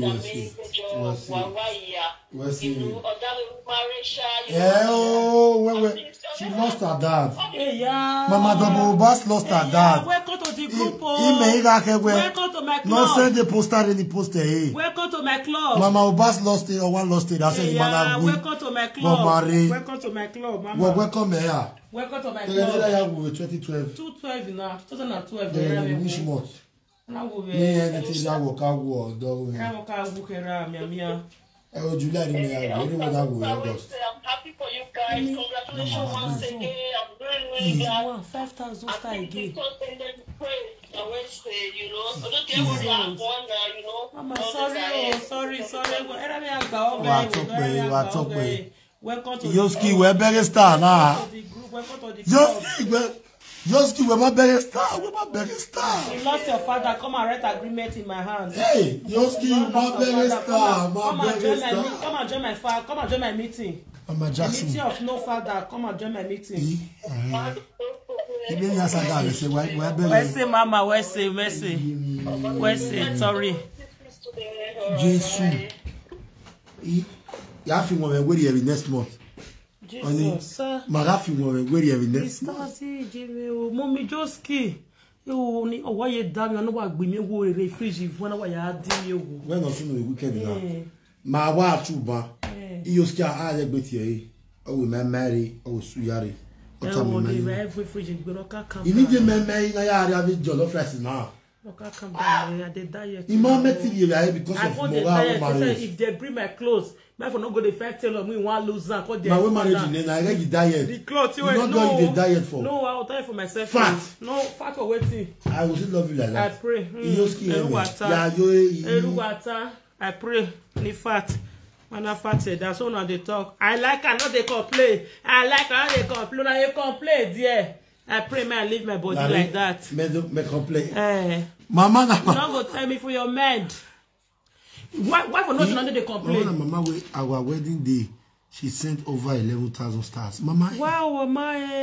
Mama, we're getting Manali. Okay, no, my tiri. Mama, na ya de credit. Where's the Mama? Where's the Mama? Where's the when you send this stuff? Where's the? Where's the? Ah, well, the cake beyond is when you go la jane. See, the more we have. When you are tasse, or saying you have to bore me or respect. Yeah, il a déjà wada gbe yo. Where's the Mama? Your pocket never runs dry. Mama Jackson, mommy, the love. Where's the mommy? Where's the Nigeria now? You carry wheelbarrow. Oh no, not again. Where's the mommy? Where's the mommy? Where's the may God continue to bless you all. Where's the? Why I'm not wishing my congratulations? Congratulations for who are. We say, only but in my mind. We should do small for us now. I food too much. See fridge piano, fridge food, freezer meat. You are always small. So we are when my when they eat me self, and they will say they make too much. You know, say not too like they one could go yesterday see meat with full like all they go make me the ears too much please. We'll go give not the work baby lana wari go no mama no waya this we are. Which kind of mistake be that? If fresh you have with man. If fresh you have say now okay. The man rest for moi. No we moi. And he marry moi. No get no moi no is we. Yeah, must to remember moi. Or gonna go next month or we put her for December food. Yeah, for December, yes. So I will marry. I want my baby Christmas. Only that thing with the road now. Tell the person me send that for us now. Me and Mama see enter. Amen. Only picture this thing. Till they color. Sticker. Secular motive. Secular motive. In parties. And they call that thing. Secular motive in party. Only move for 1 week in the guitar. Okay. You are not only move for 1 week. If you mean here. Yeah, we only move. That is me one of go it's a 360 that they call her. Anyway, that's secular motive. Oh, Pamela saying no eat more too. Okay. I'm using no go. No, she said you know see Sabia secular motive, 360. But the local name at 360. I want to say as I be the video don't come. I the video. If I see I say this city the two like this. You go bless you did down. No, the one you like that slow mo they give one. Go give one that slow mo. Now two face where I find the way cut it. Jesus, I like that. If I don't enter first time I enter be this so. First time I enter, and I'll be what today. First now, first right now me. Who you party now? Mommy, you ask your husband. The man cost me I can't pay. Huh? Now because he don't know me. Oh, we're not gonna be a pa. I beg. I feel carrying a coil. I feel carrying. He don't know me. Why don't he don't know truth? Why you change? Now why because he that pin? Why? He said my copy say that red of supposed to go theater. Now me just cause what they happen be bright pay. Say he like no get woman no he don't know me I know best. He don't know. Take your man no what castle we are. He don't know me I know vest. I be not ready to pay. I couldn't find my wallet because I don't know where I keep my wallet. And I tell you. You want to go pay? I be what I tell everybody I don't know. If vest the couple years very man. I be just because I say na bright and not supposed to pay. If I say me I know vest so me I know we don't know. And I be just care for pay oh. Yeah, I feel you truth. Mama was there already now home. You ski west. Yes, because I bright man won't pay. Because you no say na me I no verse. Say me you check your phone. Okay. Which of the phones? Where you be phone? Check your phone way. Okay, then you send the egg well. I don't know. Me my get one no ya party fee pay. Pay.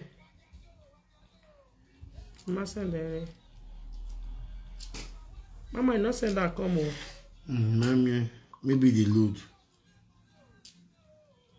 It never come. Mama, it never come. It may I go na yuski. Pamela go poster. I say go poster. My money. I must to wear 23. Wow, tired like that. See the stars. Oh God. Stars You in cry. have a belly with do. Okay, show with do. You have belly with do. 23,000 stars. Wow. Stars in cry. I will say kakabo. Now say I continue my beauty like this. I will try. Since anytime I take dress come on, now they like me like that. I will try well. They try my day package like this. Because Sunday shock like that. If everywhere piano according to Italy. Everywhere piano. Italy piano. For the local people, when you say I'm under a go rent room, they do bridal shower in hotel. I pay hotel where was TGB. Oh. Was TGB. I leave you go. For you, when you say you go rent room, even though no matter your room go beautiful, rich hotel and where as you know they say you go rent room. You know they say you go rent room. Now hotel you go. You for say you go rent hotel, you go rent room. I rent a room in Webo. I rent a woman, Mama. I bet your ass fine. I can't do my production. Why you like your room? I will do anywhere Webo. I go in Nigeria. I'm Webo. Oh yeah. Mama celebrating hotel. Ya Joe. Local babe. Agbewe. Eya huwe. Eya bakara. Eya neru nukba yigare. Nukba yigare. Hotel now where hotel. I pay hotel for 3 days. Full time hotel 3 days. Hotel now where room. On a Becky Enogie nigo. Becky. Nah, you stay here. Now hotel for the do. I say I go rent room. I know they. Say I know they share. I go rent room. I laugh. Say oh you go my wagmo. Yeah, princess one. Where's the kakabo? Where's the Melia? Yeah, oh. Yeah, oh.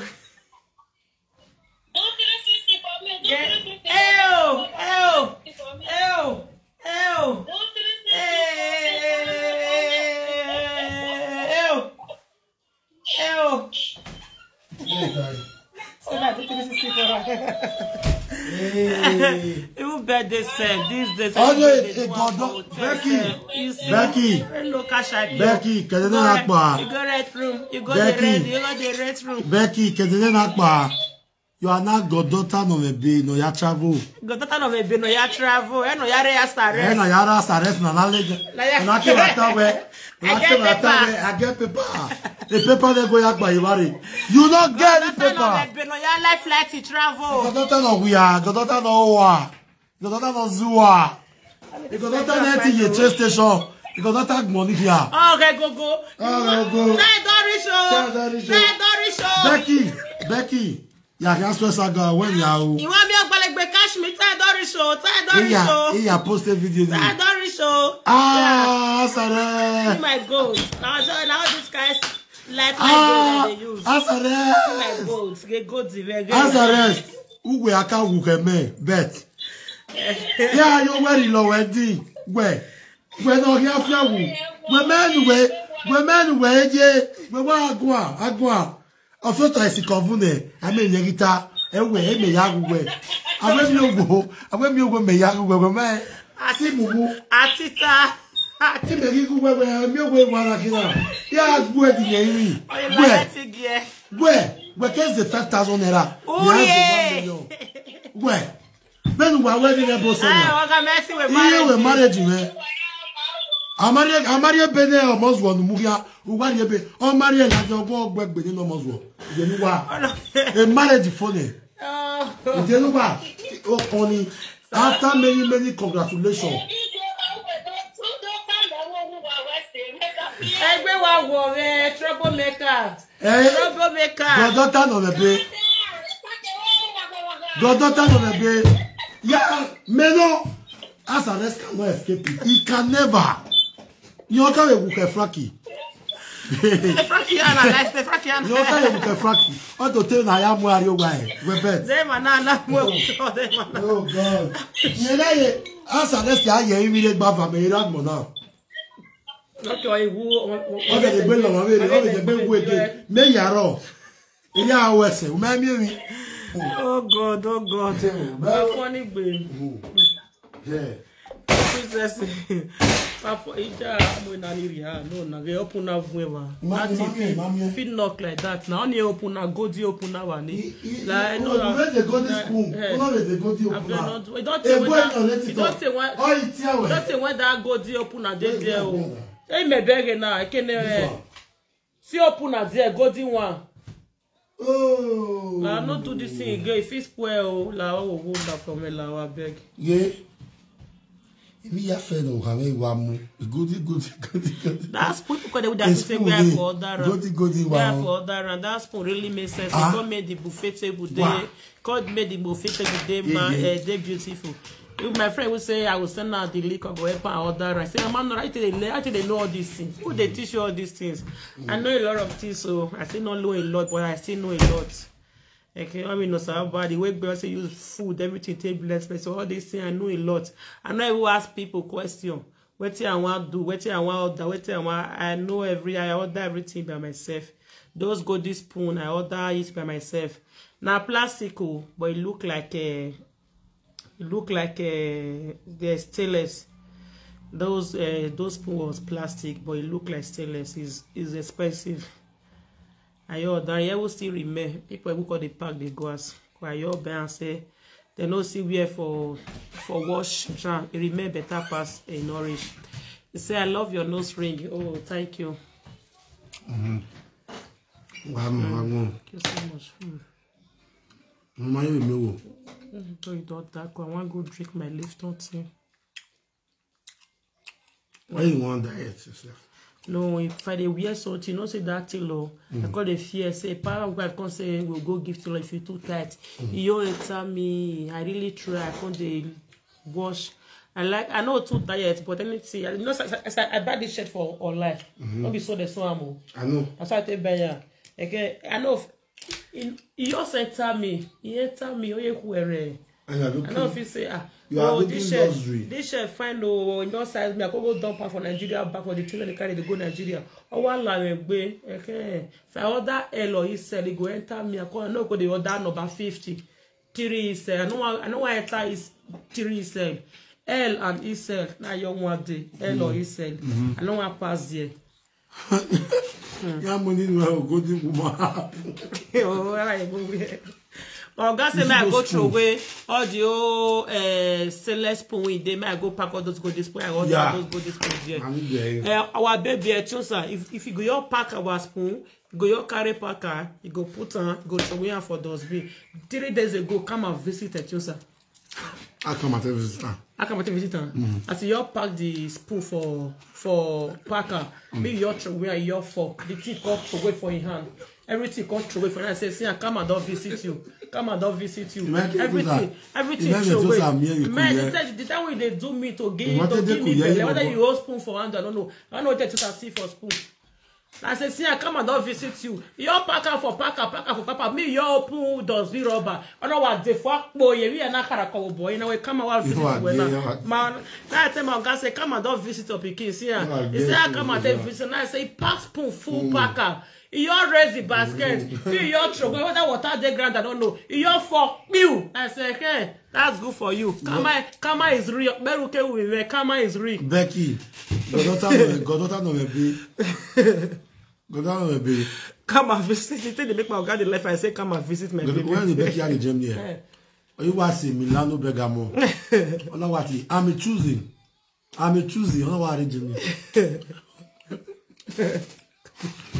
Becky no be. I'm choosing Yari. I'm choosing Yari. Oh yeah, that you.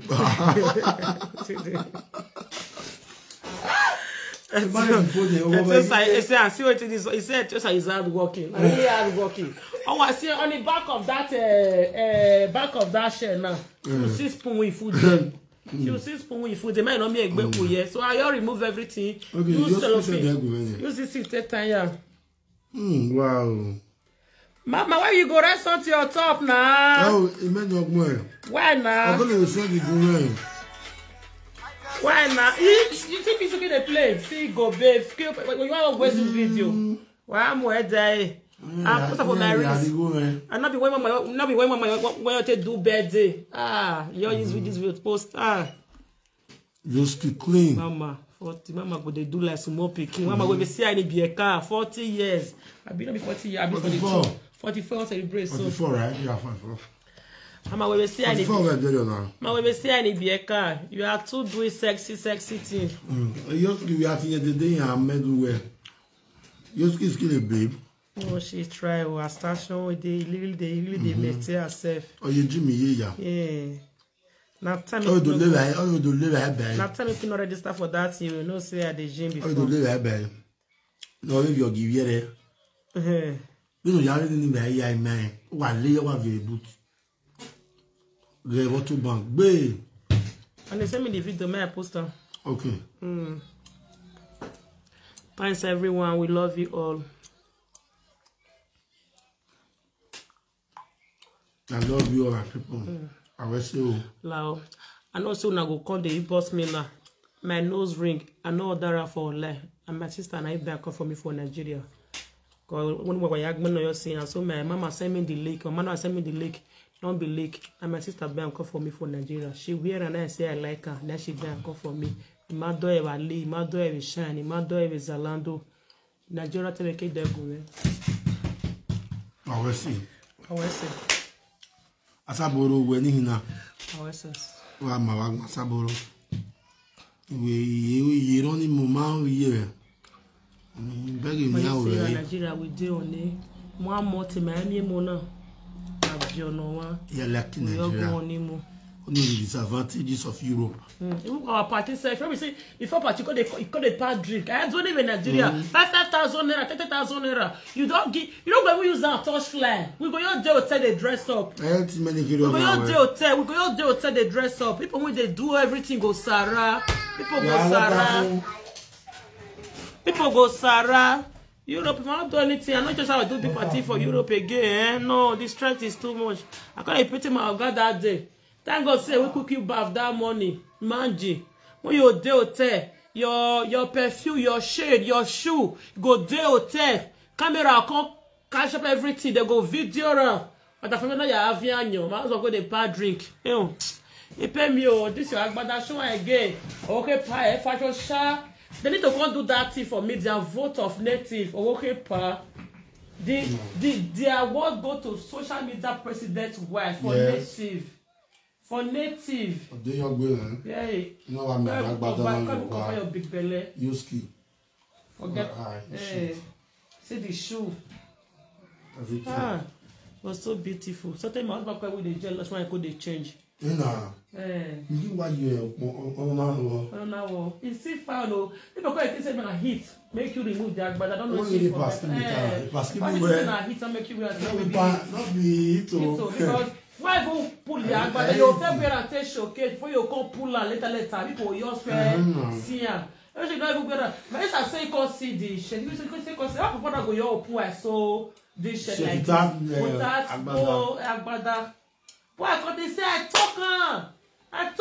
Say I forget your agbada. Oh, they pay you green. Pay you. It's very beautiful. The color, the golden, all this thing when they push, all this shiny when they push.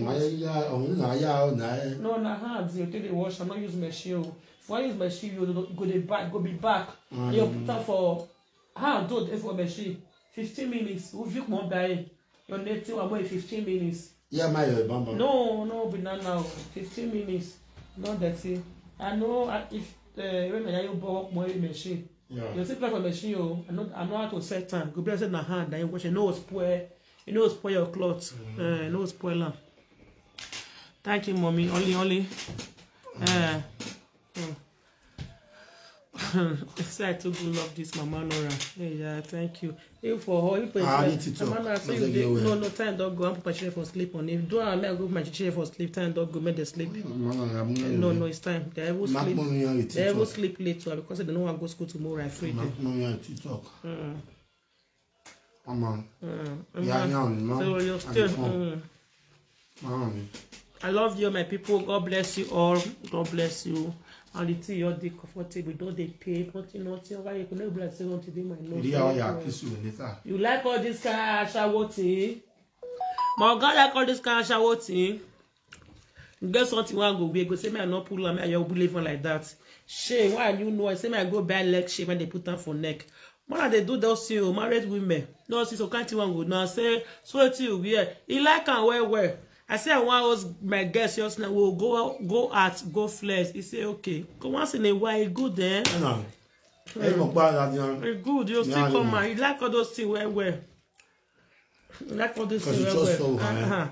I do the top video, say I wish I said you go happy. If I'm not there, my friends say they come. I feel it come house. I trust my wife. But they ask me say I take do gay. I take do gay. I take do gay. No your for that area. 100. People they measure that's my family be. You know, see my sister husband, they travel 2 years, you know, come my sister go your day, you know, for our family will not square. But no, even for hotel self, because they talk about now, what I for square, I can talk about for mat. No, here no, I square for mat well. But the other side, that they very hard. I say, what I tell you, my God, you know me, you just laugh. I will lele, I really look on you. I don't care before. No, God, you like my God, no, you can't go away. And I pretend that if drink, if I drink now, hey, whoa. Before this I they form. If I drink start, if I drink, hey, whoa. For they laugh me now. They laugh me. Who do that game of alcohol for G? They laugh me. I know sabi. I like me to blue that thing. Are you finished now? Like are you blue? Are you respect? Are you blue? Everything you're off. Woo! Everything you're off. I got it. You like that? Everyone area. You like that area. I make it a bon guess. So I make it a bon guess. So who ya? It's where.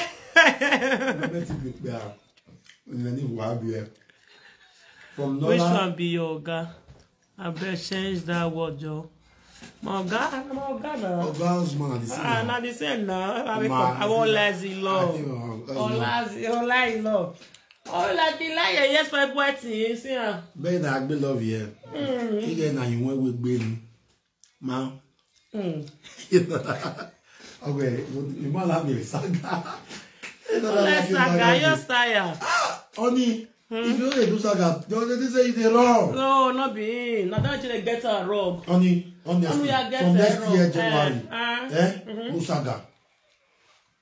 As I also put and say, I not do saga before my marriage go finish. And I must say, from next year January, we need a song. I get a lot of content. 2025, it's all about content. No saga. Iyama, it's the year now, the year. 2025, no saga. But you see the remaining 2 months of the year. And this perfume when we rate a bed for me. Yeah, man. Ula. Man. Ula no. Okay, guys. Oh. See, they call you my world. My world, my globe. My globe.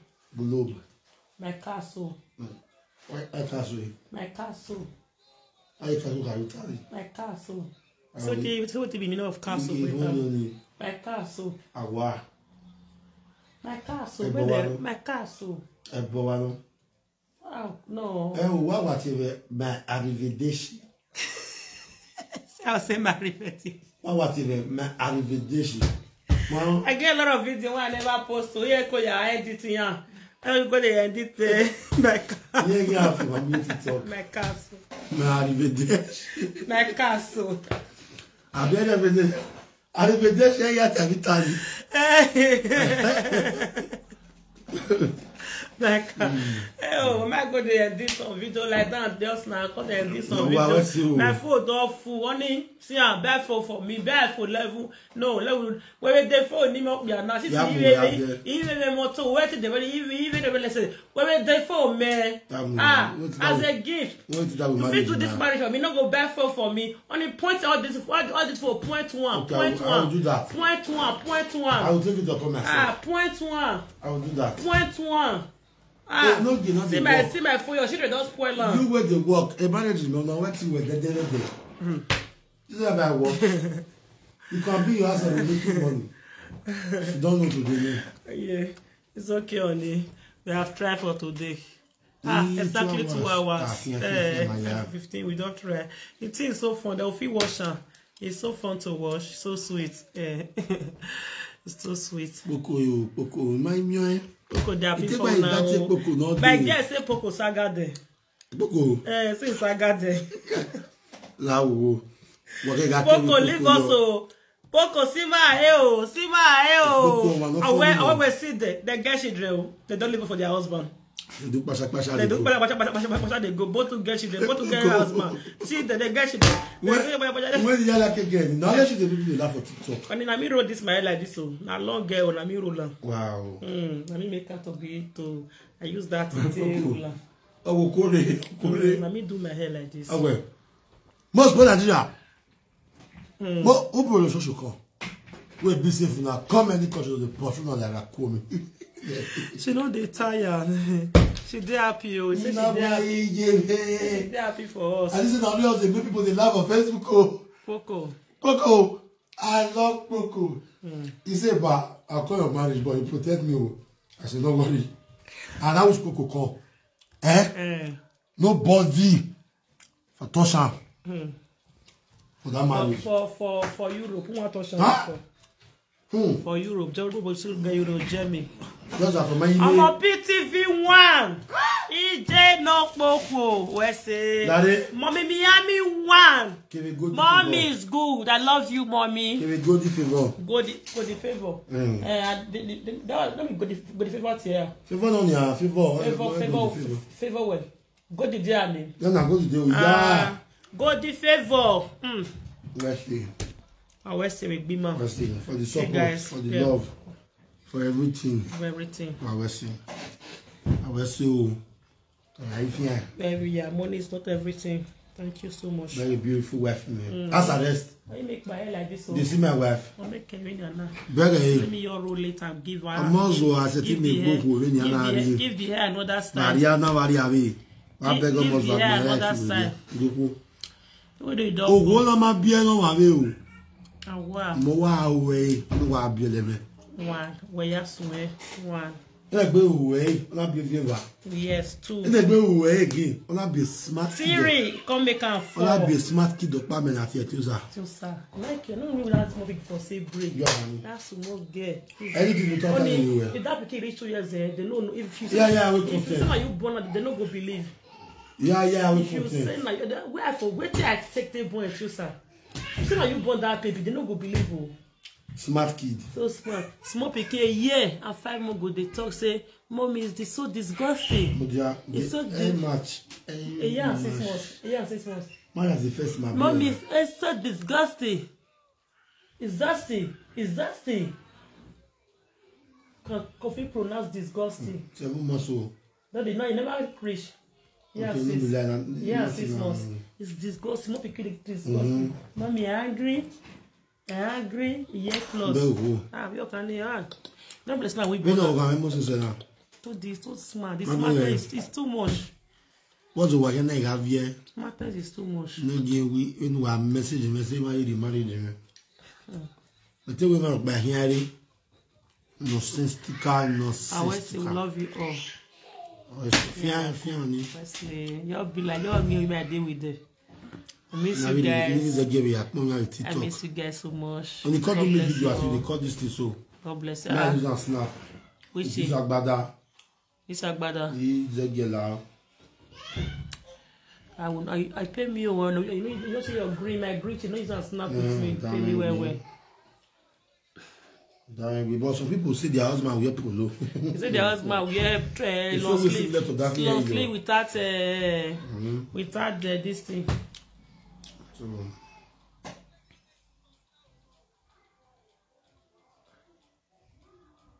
it.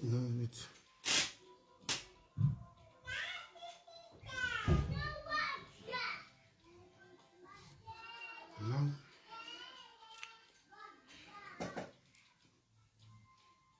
Okay, on the mic, please, my share to do video. One video for TikTok. Before I pull on. If I pull on before I go hard. I love you. Good night.